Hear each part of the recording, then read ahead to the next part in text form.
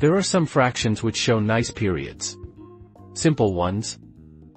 More interesting ones, like this, which resembles a power of 2 sequence. Or this weird one where there seems to be an incrementing sequence with all possible 3-digit numbers.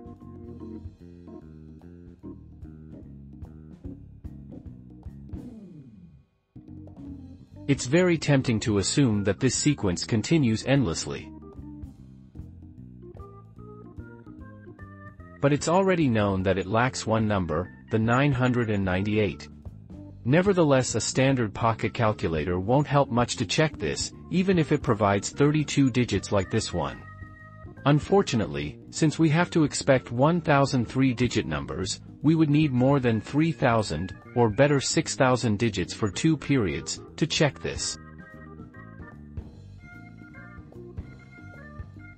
To handle such long fractions, one can of course use special programs or code something from scratch. But you may ask, is there a simpler way? Luckily, IBM developed the 1401 computer as a machine with a variable word length. This means that data in the 1401 doesn't have a defined number of characters and digits.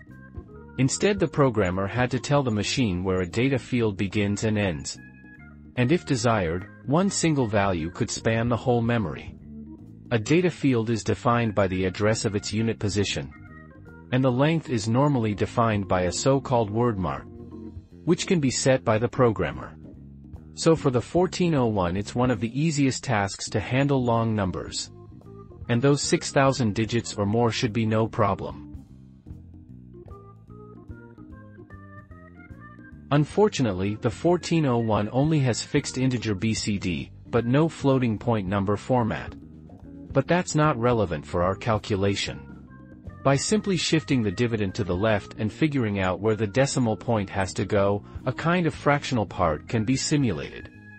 For example, 1/3 would normally result in 0 in an integer environment. But it could be calculated by evaluating, for example, 1 billion/3, resulting in 333 million, and so on. By virtually putting the decimal point to the correct place, we get 0.333 and so on. For our problem, we do the same here by using a dividend starting with the digit 1 and having about 6,100 following zeros.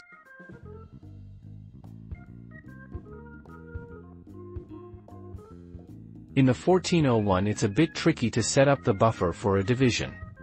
The required length is the length of the divisor plus 1 plus length of dividend. The buffer should be filled with zeros. There's no word mark needed for the division itself, but the rightmost digit must have the sign bit set, even if it's positive, so that the processor can detect the right end. The division must start at the first digit of the dividend. To fill the buffer with a 1 with more than 6,000 zeros, I'll use a trick. I'll set a word mark at the beginning and use a 0 and add command to fill the whole buffer with zeros. Then move a single 1 digit to the correct position. The division can then be issued on this part. When ready, the quotient can be found beginning at the left. The result then can be printed by copying subsequent parts of the result to the print buffer until the last desired address is reached. This is the resulting autocoder program.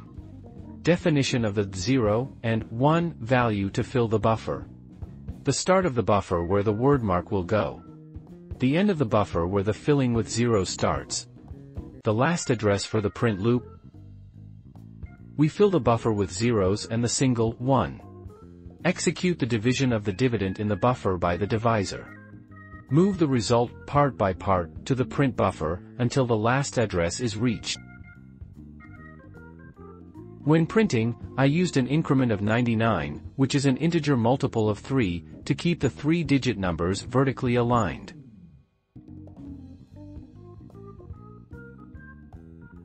Let's punch the program.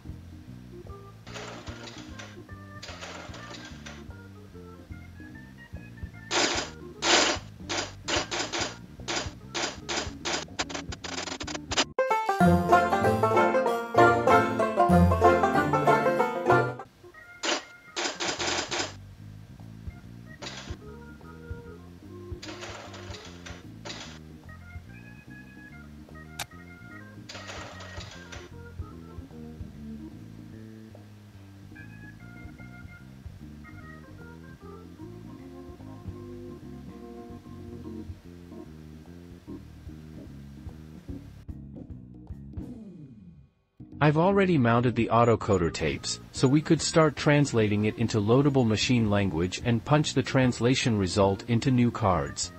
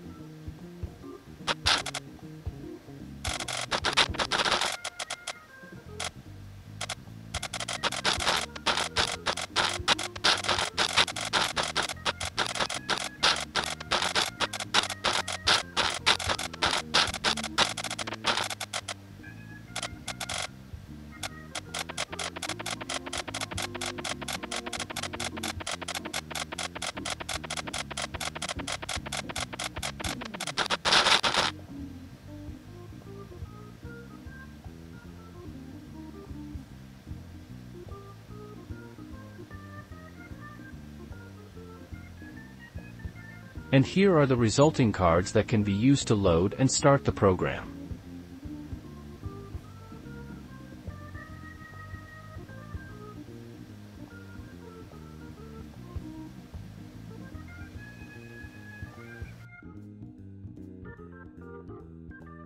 The resulting cards can now be put into the card reader again.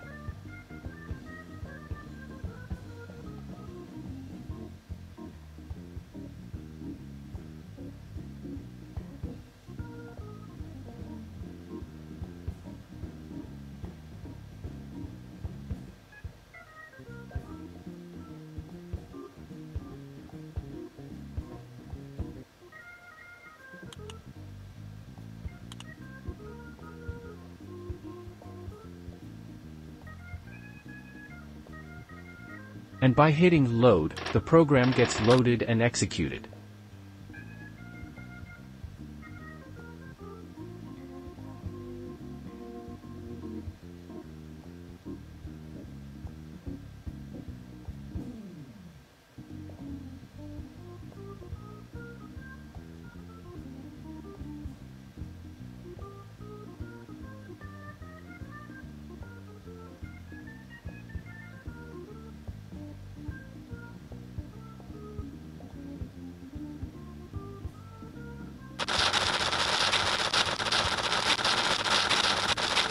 Here's the result, and here's the confirmation that indeed 998 is missing. Here in the first period, and also here in the second period.